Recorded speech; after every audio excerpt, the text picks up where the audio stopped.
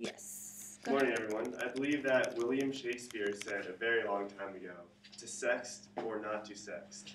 That is truly the question. But society views sexting with a bad connotation because of many of the negative effects that have occurred.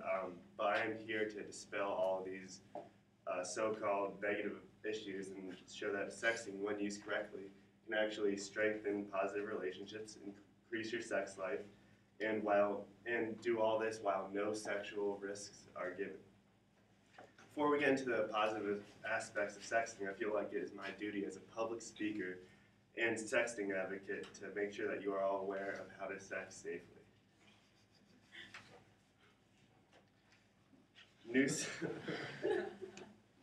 News sources are quick to shed a negative light to sexting because of recent scandals, many of which involve Brett Favre, a recent New York Jets quarterback, former New York Jets quarterback. Brett sent nude photos to two of the New York Jets employees, and he, after the result, received a $50,000 fine by the NFL. It is sort of, well, it's difficult to pinpoint why this sex was so expensive and money was $50,000, but in the long run, it's important to see where he went wrong. He really didn't know the people he was sexting. It's important to figure out who you're sexting and build a trusting relationship with them, instead of just two random dancers or a trainer or whoever you send the pictures to that we don't know. And you should know them well, and they should be a reliable source. So even football quarterbacks have the need to sext, but they should make sure that they should trust the sexting receiver like they should trust a wide receiver in the NFL. These employees had significant blackmailing advantages over Brett, and they were put in the sticky situation of having to deal with all the long-term issues. So after the season, they made sure that they filed up because Brett wasn't no longer on the team and couldn't pose any threat. But I feel like this is important because blackmail, although is not very moral, I guess you could say, can lead to better sexting.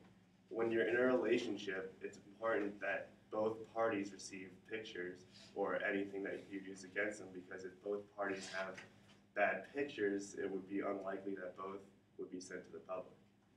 And it poses a better, healthier relationship because the USA article said that 29% of teens today have received pictures through third-hand parties.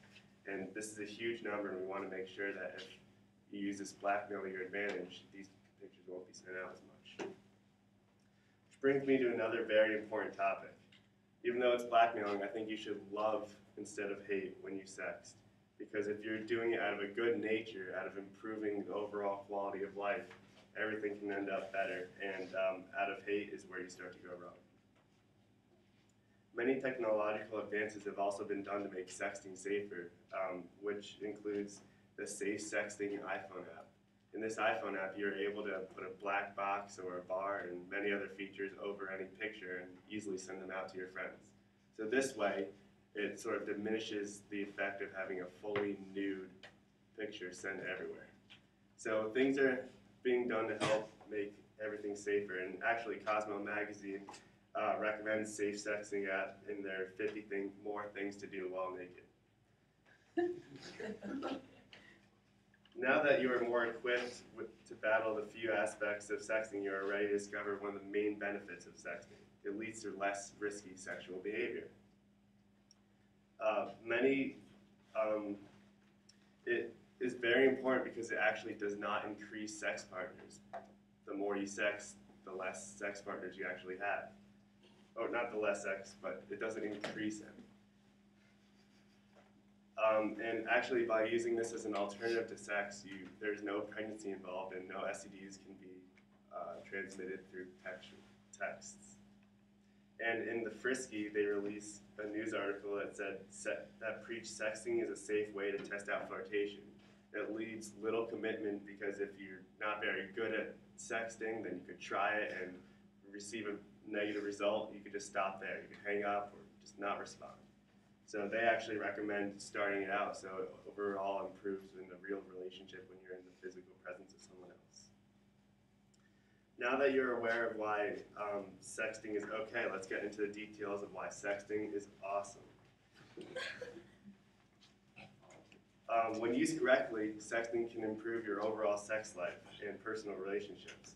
It's amazing that one sext during the middle of the day can really perk your sexual drive and lead to pleasure down the road. Down the line, David Weiner says in his article, The Fine Art of Sexting, the fun banter back and forth will lead to more passionate sex. He believes that all women love to be seduced, and this is truly the new way. I recommend that you use his advice, particularly in relationships. It lets your partner know what you are thinking, and it also helps you maintain and enhance your emotional bond while you are physically apart. A little sex here and there can really spice up the relationship and can help overall sense of well-being. Now that you have heard the benefits of relationships, I now announce that you guys are experts in the field of sexting, and you should go out and try it for yourselves.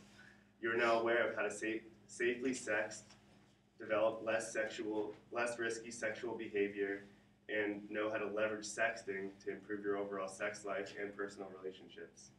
Now let's return to Shakespeare's question: to sext or not to sex? Expert sexters, you now have the power in the palm of your hands. Use it. Thank you.